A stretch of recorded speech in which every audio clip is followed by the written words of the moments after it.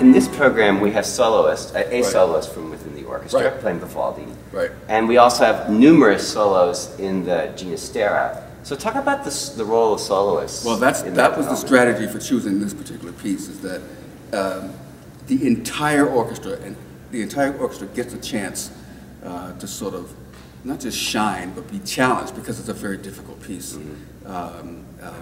It's big. When you're a soloist in front of the orchestra, and this happens on the Jocelyn series, our principal players step to the front of the orchestra, become a soloist. That's a whole different world, because now, as opposed to the Ginastera, where you could be sitting in the midst of your colleagues and playing this really hard, difficult lick, but you feel that you have the support of your colleagues.